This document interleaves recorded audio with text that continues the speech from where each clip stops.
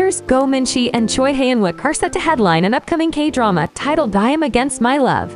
Reports surfaced on September 27 about their involvement, and both stars have since responded. According to an industry insider, Go Min-chi of Sweet Home and Choi Hyun from 2521 will play the lead roles in this intriguing drama. They are currently in the script reviewing phase, as confirmed by their agencies. I Am Against My Love explores the dilemma of rekindling a relationship with an ex-lover versus starting anew with a stranger. Go Min-chi and Choi Hyun are offered the roles of Hong Jae-bai and Kim Tae-kyun, respectively.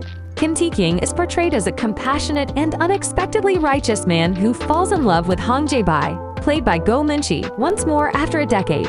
Hong Jae-bai is a daycare center teacher who grapples with her past mistakes but finds it challenging to let go of Kim Tae-kyun. The drama promises a complex, realistic romance story, showcasing the synergy between Go Min-chi and Choi Hyun.